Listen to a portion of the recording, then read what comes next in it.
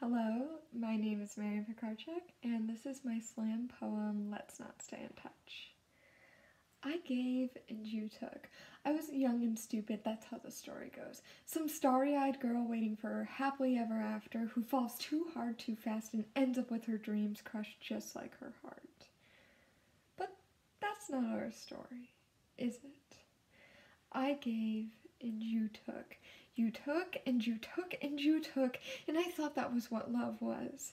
I thought love was me crying myself to sleep because of the hateful words you spewed, suffocating my heart, seeping into my bones, blackening my very soul.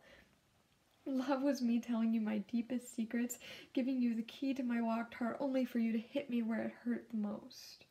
Love was me lying to my parents about why I was breaking down in the middle of the day, saying it wasn't my sobs they could hear through the locked door. It wasn't me breaking down, losing herself piece by piece. It was some other girl. Lying to myself so I could believe the lies you were telling me. Lying to myself so I could hide in a lovely fantasy away from dark reality. But every lie eventually unravels. I wanted to forget every transgression, every hateful word, every tear that fell in the middle of the night when I was trying to hold myself together 1 minute at a time. But this isn't a fairy tale, is it?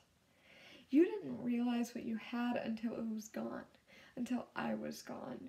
I didn't realize what I had left until I finally felt the shackles fall from my neck, the claws finally gone, my mind clear.